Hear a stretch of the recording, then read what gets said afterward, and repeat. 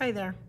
So while translations on a regular grid can be pretty simple because you're just sliding your image vertically or horizontally, when it comes to the isometric grid paper, a translation can still even be a little more tricky. It's just with the triangles, some of our spatial visual is getting a little thrown off.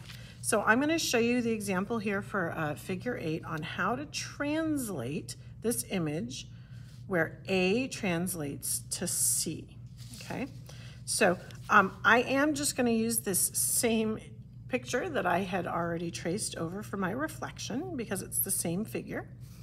And when they say that I'm taking A to C, that means that this point A is simply moving over to where the current point C is. And so a translation is just a slide, and that means I am just sliding point A over. Now, like I said, it does kind of seem like a simple move, but once you throw in the isometric grid and these triangles, it kind of throws off what we're looking at. And so that's why sometimes the patty paper really can be helpful, even for this type of movement. So I'm gonna go ahead now and I'm going to trace over the top of this so that I can transfer that image into my book.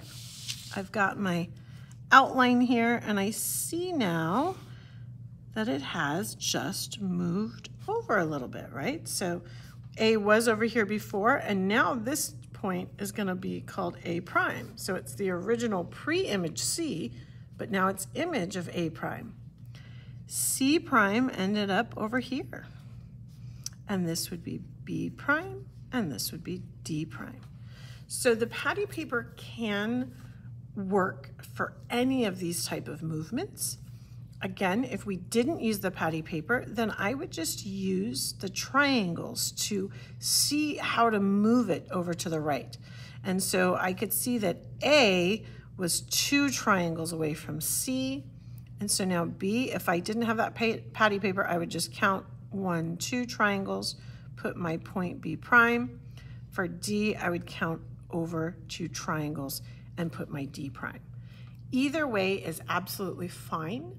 The goal is not that you have to use patty paper or that you don't have to use patty paper. The goal is that you understand the movement and that you can see how the pre-image has been transformed into a new image. All right, thank you.